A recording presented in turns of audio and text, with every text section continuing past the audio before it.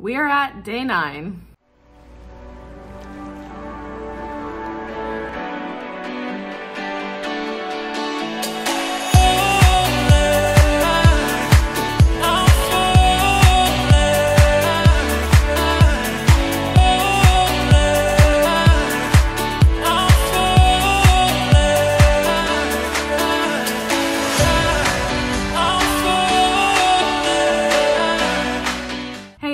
This is Redhead Goes Healthy. If you're new to my channel, I am currently on a 21-day mind, body, soul reset challenge.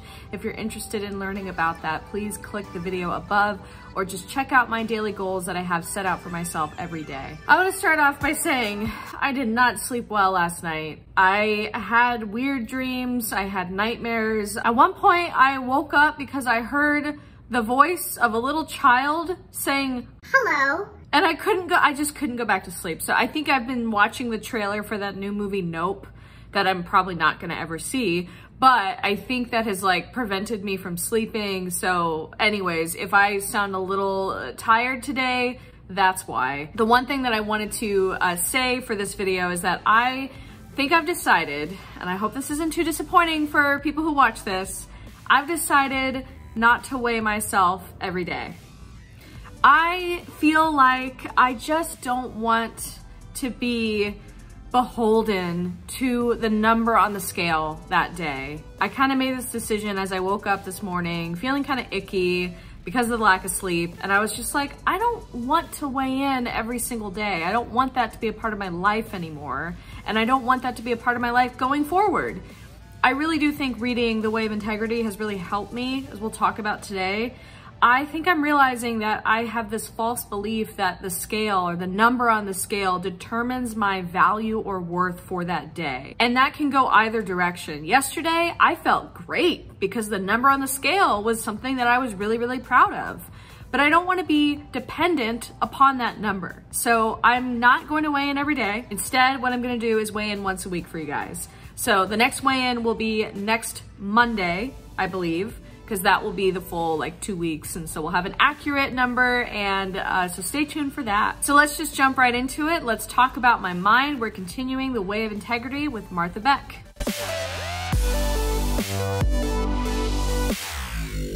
Okay, we're finally in the Inferno. Remember, we're using Dante's Divine Comedy as a metaphor for life. So the Inferno is a very dramatic depiction of what hell looks like. And because Martha Beck is using this as a metaphor, for her, hell is defined as a place of suffering. What she says is pretty interesting here. Our suffering actually comes from, for the most part, our thoughts. And those thoughts may not always be true. The biggest lie that I tell myself that is a thought that causes suffering is that the number on the scale, like I was saying earlier, makes me a person of more value and worth or less value and worth. I got that from society. I got that from growing up in a family where we were constantly on a diet, basically. Like everybody in the family was overweight. And I think a lot of people can relate to this. You know, I was on my first diet when I was like 10. And we weighed in front of family members. Oh, it was terrible. It was absolutely terrible. It was like traumatizing. But from an early age, I think I learned that that number on that scale determines your worth. And that's not true. Like we know, like you're watching this right now, you know that's not true. But it's still a thought that sometimes I think is true. She says this quote that really spoke to me related to this. She says, "Believing things that aren't true for us at the deepest level is the commonest way in which we lose our integrity." So when we find ourselves believing those false thoughts, we're actually like not in tune with who we are, and we're not living the way of integrity, and we're suffering for it. Now, in the Inferno, Dante's teacher, Virgil, he's facing all these demons in the Inferno and hell. And again, these are all, you know, metaphors for our lives. But Virgil tells Dante to do 3 things: observe the demons, ask them questions, and move on. And that's what we have to do with our false beliefs and our thoughts that are causing us suffering and that are not aligned with our true natures at the deepest level of who we are. I highly recommend getting the book because she does provide these really, really helpful exercises that do require some time, where you're actually being asked to examine what some of those false thoughts are. What are those beliefs that are actually holding you back from being a person of integrity? And ultimately being happy and content with who you are. Like we said yesterday, you are enough, and so am I, no matter what that scale says. All right, so even though I was exhausted this morning, I still managed to get a pretty good Peloton workout in, so there's that.